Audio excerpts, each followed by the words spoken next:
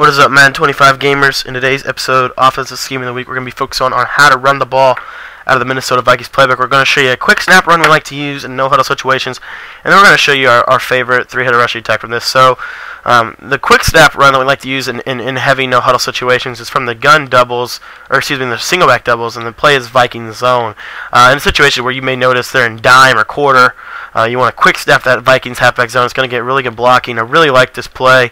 Remember, we're going to run it flip because we're going to be flipped in all of our formations this week. And we're going to talk about that a little bit more when we go to the X factor of why we really wanted to have it flipped. We showed you a little bit of the reason why in the bunch, and we're going to show you the rest of the reason why when we get to the X factor. But this is just a quick hot route, or excuse me, just a quick audible, quick run play. We just like to use it to get upfield with Lynch. And sometimes, and then the idea here is, it's really just a quick snap run. That's all it is. But then we go to this PA Vikings cross, and now we try to bomb over the top.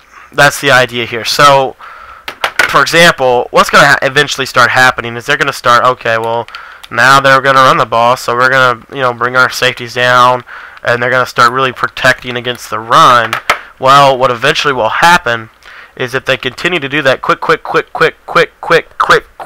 quick snap, and then you're going to have that lob ball over top. And then you're at that point you're playing a user catch game. Golden Tate, obviously he can get the job done. We're not really backed off far enough. What I like to do is I'm going to quick snap that run a lot through the first quarter or so. But then eventually what's going to happen is at some point later on in the game, I'll just quick step, call this PA play, and then just bomb over top. And obviously I'm not getting a really good look right now bombing because of the great block shed by the Seahawks, but just the idea here again is just bomb right over the top of his head. And a lot of times you'll get that. In practice mode it doesn't do it justice, to be honest, because in game mode you guys have all seen how effective lob streaks are, and we'll get back. We'll talk more about that later on in the week. We also have the slot post play. If you want to throw a post route, you can. You got Percy Harvin in the slot, so that's obviously a good look there. You also have a smart route out of that to Sidney Rice if you want to. So it's just some basic stuff, but the idea mainly here is your quick snap in this run.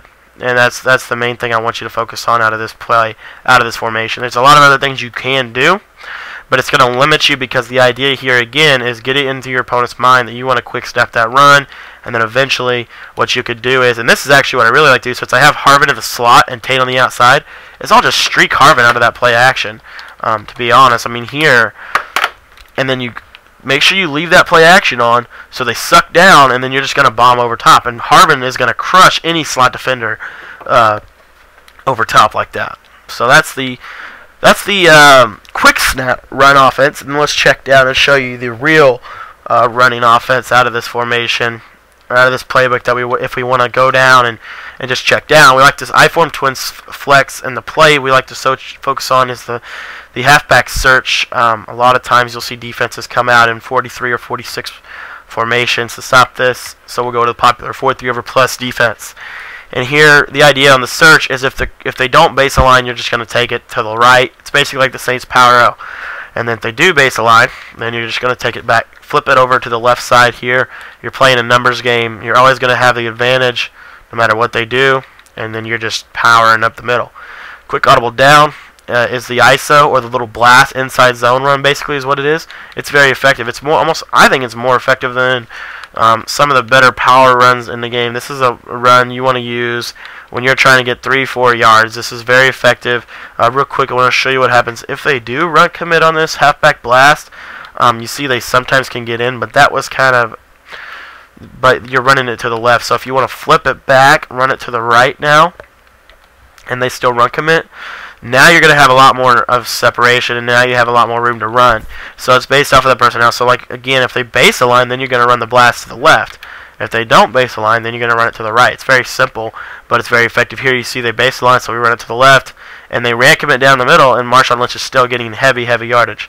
So that's the idea behind this running set. It's just very effective. You got an inside and an outside run. You can flip them both, or playmaker to them both to run backside, and do a lot of things with this offense, guys. I really like this halfback search. I think it's a little bit better than Saints halfback power, in my opinion. It's not as dominant, but it has a little bit more big play potential, in my opinion, than the Saints power.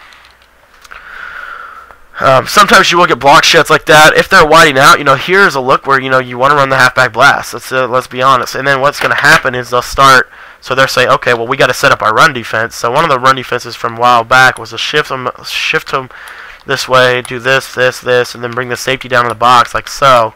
And if they were to do this, obviously we would be playmaker in that to the left. So here we're going to run left. And now you see Lynch gets to the edge against that popular run defense from Madden 13 or 12. And very effective. Passing from this, not really anything, really, to be honest. You got the slants, flanker dig, nothing really special. PA cross in, this is the only passing play I run. And basically what it is, it's going to have a corner route in it, and so you can throw that. Obviously, a lot of times they will use or defend that route, so let's just mimic that by putting Thomas in a purple zone. So a lot of times they will use or defend that route, so that's going to leave Sidney Rice coming open, wide open across the middle against man-to-man coverage. As you see him there coming open. And then another thing you'll have on this, if they aren't just a basic two-man under coverage, the running back on that little in route there does a pretty decent job. The little fullback route is decent against man, but the real idea here is that deep in route late. If everything's covered, looking, no one open, and then you just got that in route, and that's just so frustrating when they complete routes like that over the middle. So guys, that's the basic running formation. I just wanted to share two different types of running sets. This is if I really want to run the ball, this is what I'm going to run. But obviously we have really good balance from our offense, and that quick snap run out of the Vikes halfback zone is very effective. Really want you guys to focus on that and the play action concepts that we're using out of that. So thanks for watching today. Be sure to come back tomorrow for the rest of this scheme, and we will see you guys tomorrow. Thanks for watching, guys.